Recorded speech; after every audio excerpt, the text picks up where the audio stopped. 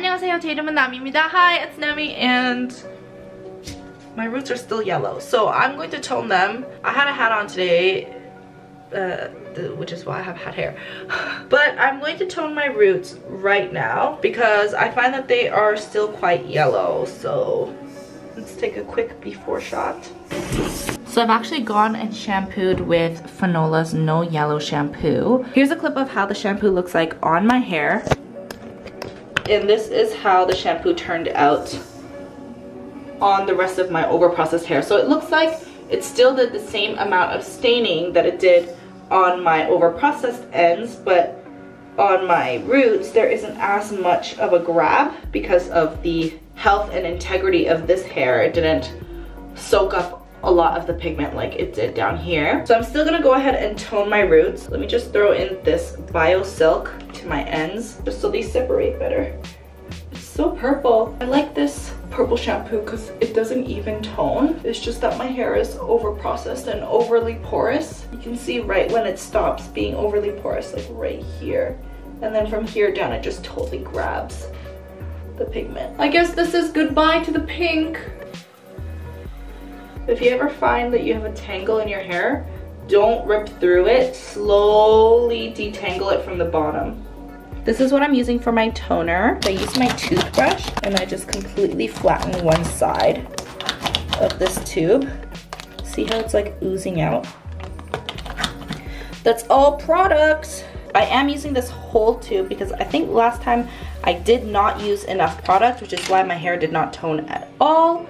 Well, almost at all. Previously, before that, when my hair toned well, I believe that I did use the whole tube. I am going to use an ammonia-based developer. This one's 20 volume, a little bit at a time. And just to cancel out a little bit more of the yellow, I'm going to throw in this lilac. Just a tad bit. Tiniest bit of Olaplex, as I am working with ammonia. I feel like it's a little bit runnier than I would have wanted it, but I still think it's okay. It's definitely a lot more solid than it was with the non-ammonia developer. It does help to have really tight sections to initially get the outskirts of the sections.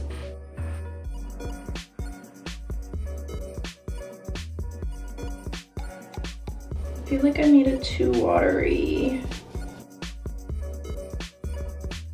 I feel like I should be starting at the back as per your recommendations, but for some reason I always start at the front.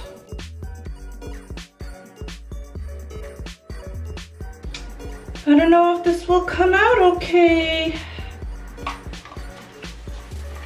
I think I watered it down too much again. Let's throw on a mask. This one's from Fenola. It's the Resurrecting Mask onto our ends while the roots develop.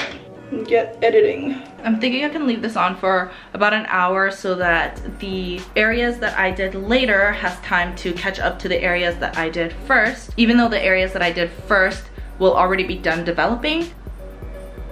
I think the tone is okay.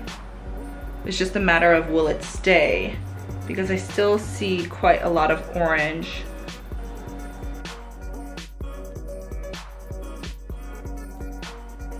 My hair is dry now, and I don't know if you can tell, it looks super platinum, like way platinum. It looks like silver, even though the top is still a tad bit yellow.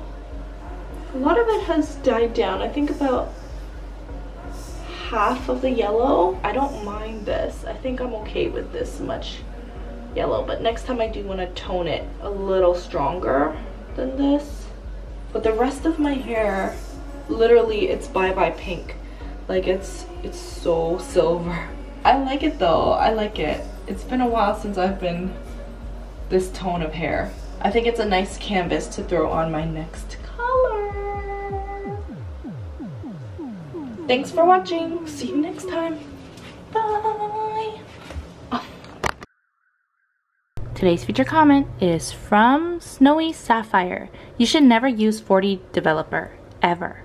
I cringed so hard, girl. Thank you for your concern, Snowy. I tried not to use 40 volume one time and I used 20, and basically if you want to know what happened, this is what happened. Like nothing happened, that's what happened. I actually caused more damage to my hair because I had to bleach it 8 times. So Korean hair, you have to use 40 volume or else you won't get any lift. I do hear recommendations of using a strong bleaching powder as well to get that high lift. But that's it for this video. I hope you enjoyed. If you'd like to see more, definitely make sure to subscribe and hit that bell notification to become part of our NachoFam. Shout out to all our NachoFam! Sorry, that was really weird. I also post every day on Instagram, Twitter, Facebook, and Snapchat, so I will check you out on those platforms if they are platforms that you use. And that's it, so I'll see you next time. Bye!